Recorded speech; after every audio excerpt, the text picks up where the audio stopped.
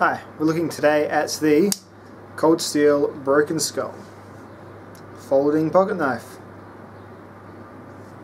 Alrighty, so this is the Cold Steel Broken Skull.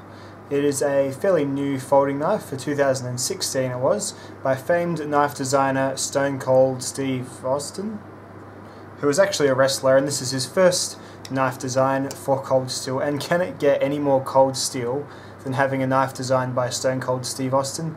Maybe Steven Seagal or Chuck Norris, but at least one of those has been done, I think. So there you go. So what you've got here is a pretty simple but pretty elegantly designed modern folding lockback knife. The purpose of this one is to be sort of a larger EDC knife, and this is sort of the hint is that it's kind of keeping that really low profile dimensions, that sort of narrowness in the pocket, and definitely the lightweight and the thinness. But it's also got enough pep in it to be used a bit more vigorously than your average EDC knife. Let's talk about the basic facts, and then I'll go into what I like, which are the wins, what I think are just general good talking points, neither good nor bad, which are the neutrals, and then I'll go into the stuff that I'd probably draw the line and say that's a bit of a fail there. Let's get to it. Okay, so the facts of this knife: you get a 4-inch blade. It's from there to there. It's a larger blade than you'd usually get, and it's got a 5¼ inch long G10 handle. It's kind of that mid to high roughness, I'd say, on a G10 roughness scale of 1 being glassy smooth and 10 being Cold Steel Recon 1. This is about a 7, so it's sort of getting there towards being rougher G10. High traction, I guess you'd call it. It's got a 3.5mm flat ground blade made of CTX XHP steel. Bit of a mouthful, but that's a newer powder steel made by the Carpenter Steel Company. Similar elements to D2, however it's got powder treatment which makes it finer grained, and then it's got a bit of extra chromium, I think, in it to make it a little bit more stainless as well. Pretty good steel by all accounts. Used pretty heavily in custom knives at the moment. It's got a triad lock, which is kind of like a lockback on steroids. So you've got a standard lockback here, operates very similarly, with the extra element being the tri in the elements. Triad is this little black pin here, so it sandwiches the blade tang between the back of the lock to make it quite a bit more secure. You can see Cold Steel's testing videos for real evidence on this, and you can see my silly testing video for fake evidence on this. It's got 2 pocket clips, and I mean that in both senses of the word. It comes with 2 positions, and it also comes with a second clip because, as you can see, they have a shape to them. They're not just straight down. So this one on this side would bend off that way. There you go. Here's what it is. It's got no liners, which then leads in towards a really cool thing about the knife, which is the weight at just over 3 ounces, 3.1 ounces, about 3 ounces frankly. Very, very light for such a big knife. Let's get into the wins of the knife, the things I like. Well, we'll get back to that weight. 3 ounces is super light. It's about as light as I could imagine you getting this type of knife, a knife of this size. And they've done that with the no liners, they've done that with using G10, and they've done that by making it pretty spare in terms of materials. It's thin in every sense, so it's narrow this way, and then it's also narrow this way. Yeah, it's a bit longer, but it's sort of like a long, lanky knife, and long, lanky knives, like long, lanky kids, don't generally weigh too many kgs. The handle comes in a few really cool colour choices. So you get, I chose this one because I didn't really have anything this colour, and then it comes in orange, a really sort of brightish danger orange. It comes in blue, it comes in OD green, it comes in pink, it comes in like a tan colour. I think it comes in a black as well, so really, really cool. All they're missing is red and like a nice bright vibrant lime green or yellow. I love yellow. I think yellow would actually look good with the DLC colouring as well. So you've got a bit of variety, so doing what Spyderco sort of does with its Endurers, having nice different handle choices. It's got a really good fine tip. Now this knife really does slice for days. I'm really happy with how they've done the blade in terms of usability. It's got a nice fine tip. It's also got that really good flat grind, and it makes, as you can see in this montage of slicey things I'll be showing right now, it slices like crazy. It's really, really good at both really fine cutting, where you can get your hand up here on the back of the knife, or even just hold back and just use a really delicate wrist motions, especially when the knife's super sharp, do really good precise cutting, picking with this really fine clip point. But then you can also do some pretty good power cuts. You've got a nice flat length there to get into that cardboard and really rip down and spread that sort of cardboard carnage along that nice long edge there. So really well designed blade, really cool there. And it's ambidextrous, which is always a good point. I'll always give a knife good points for thinking about the lefties as well. As you can see, dual thumb studs, and then it's got that dual clip, which I guess, there are some problems with that dual clip, but I'll get to them later. And it's definitely a strong knife. Look, G10, despite having no liners, it's still a really strong modern polymer, much stronger than any sort of plastic that existed, 50 to 60 years ago. It's well done stuff, and you get the FRN linerless knives from Spyderco, which are tough as nails, and this is just going to be tougher. Triadlock's very strong as well, made of good thick steel stock, not too bad at all. Definitely going to be strong enough for all of your non-abusive heavy tasks. Let's get on to the neutral things, the things that are neither here nor there. So the first thing is the cold steel Triadlock itself. It makes the blade a little bit snappy on closing, so it kind of adds this danger zone from about there. So it makes it a little bit snappy on closing, and it also makes it not particularly fast for opening. And I'm not the biggest proponent of every knife needs to be super fast, but I've had this for a fair while now, and it's still not loosened up a great deal. So just still not ultra fast, and I guess it's just not as fun as some of the other knives, but I guess it's strong, and strong is what cold steel go for out of all the attributes first. The G10, it's pretty rough. They haven't made any other aspects of the knife super grippy, so they haven't added big finger choils here or super aggressive jimping here, so I guess it's all they had to really make it sort of a grippy or really not going anywhere working knife. So I'm not going to dock them points or say that's a fail, but it's just something that you should go into being aware of, that's all. Super grippy G10. The clip blade, look, clip's functional enough, but I think other styles would probably look a bit better, and they might even perform a bit better as well.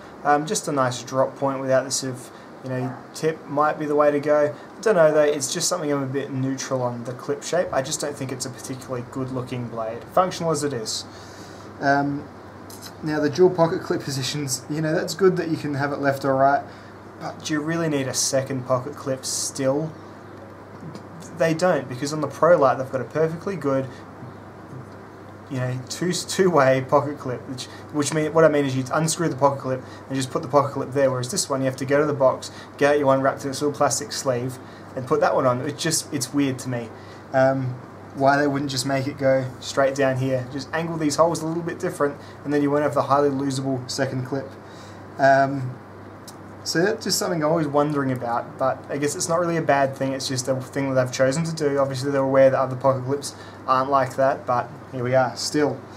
The name Broken Skull, I know it's a wrestling thing and Steve Austin's a wrestler, just not my cup of tea. I'm not going to say it's a fail because it might be your cup of tea, and if it's just a personal preference kind of thing, like something like a name that's, this knife could say, dick fuck shit butt on it and it would still perform the same. It's just aesthetics, and aesthetics can only really be faulted or praised so much really in a knife, unless they're particularly astounding or particularly terrible, but not my sort of thing.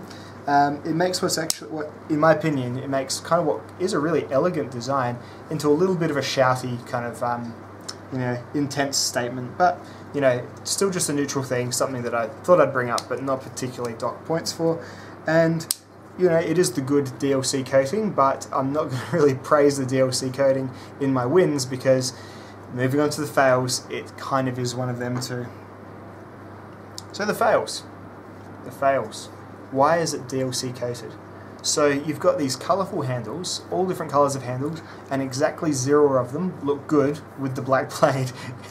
Again, I guess in my opinion, but I'm not just going with opinion on this one. The coating on a CTS XHP blade isn't really necessary at all. It's a pretty stainless steel, and especially if you just put a bit of a polish on it, it's going to be, more or less maintenance free. It's not like D2 in that it's a little bit corrosion prone. CTS XHP, and you see it on some of Cold Steel's other models, like the Ultimate Hunter, for example, or the Swift. not coated. So I know it's probably a design choice from Cold Steel. They probably love the look of DLC.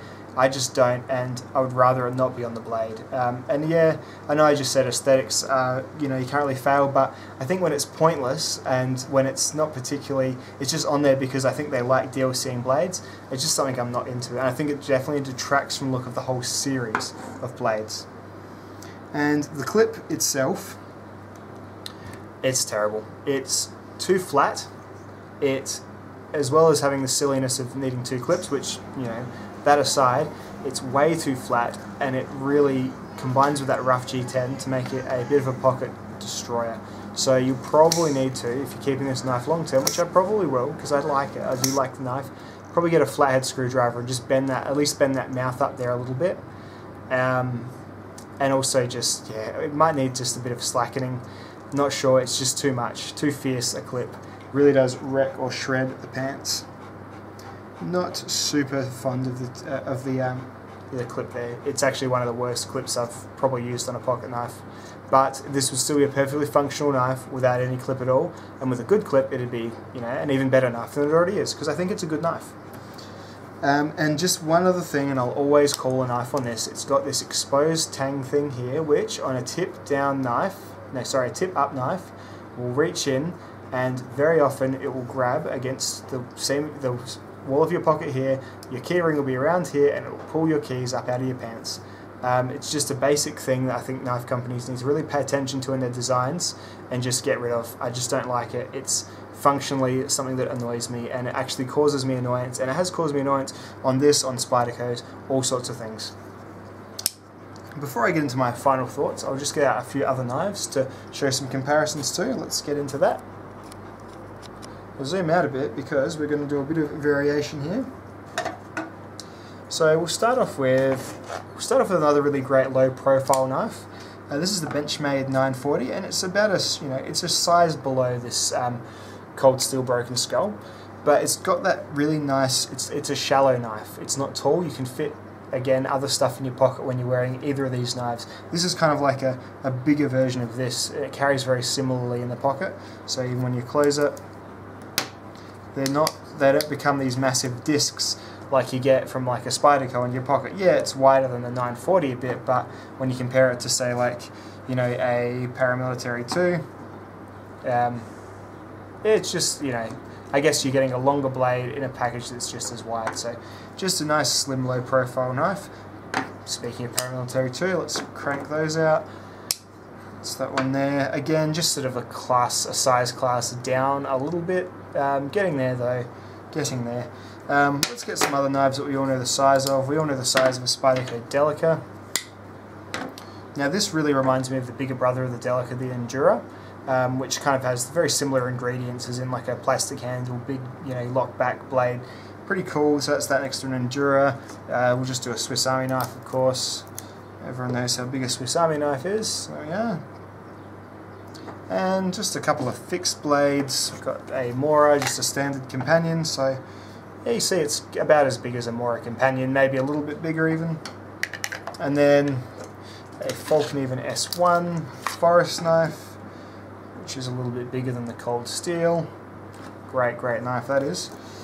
And then, just to be silly, we'll just get out, we'll zoom out, and then we'll get out the Cold Steel XL Voyager, which makes this knife look like the Delica did to this knife. So there you go. Just a few little examples there of how ridiculous knives can get. Alrighty. So my final thoughts on the Cold Steel Broken Skull. You know what, I think it's a really interesting and quite surprising direction for Cold Steel of all companies to have gone in. It's they're kind of going for that very trendy thing right now of like a traditional knife pattern using modern materials. And a company like Cold Steel, you wouldn't think they'd be that, you know, switched on. I think they've kind of just done what they do, and it's turned out to fit that mold rather than trying to look at the mold and trying to fit it. But yeah, it's just like a really cool way for them to go. They don't have anything else like this, and not many other companies have much like this, apart from, I guess, the Spyderco Endura, maybe the Almar Eagle, which, you know, the heavy-duty one, perhaps is a bit of a similar knife. What they need to do though is they need to tone down the stuff that they obviously find comforting it themselves as a brand. So things like the DLC coating, things like the super rough G10 handles, this weird clip thing, even the triad lock, they're just a bit too hooked on that at the moment. If they made this pattern of knife with like an aluminium handle, like the Code 4 handle, with a bit of extra jimping, maybe this little bit more of a finger guard just to keep the hand in place. But really, if they kept everything else about it, it'd be an amazing knife, especially if they got rid of that DLC coating. It would look like a bit of a stunner, to be honest. But as it stands, it's still a really recommendable knife, especially for the price you pay, which is like 120 bucks in Australia. And that's Enduro money, and you're getting a steel that will hold the edge. I haven't done the test yet, but I'm guessing at least twice as long. And you're getting a slightly better handle material.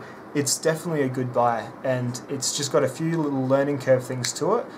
So, you know, opening and closing, just try it slowly a few times, don't just go snapping it.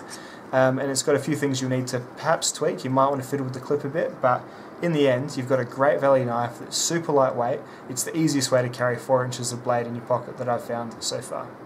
Thanks for watching this review, dudes, and I'll see you in the next video. Bye now.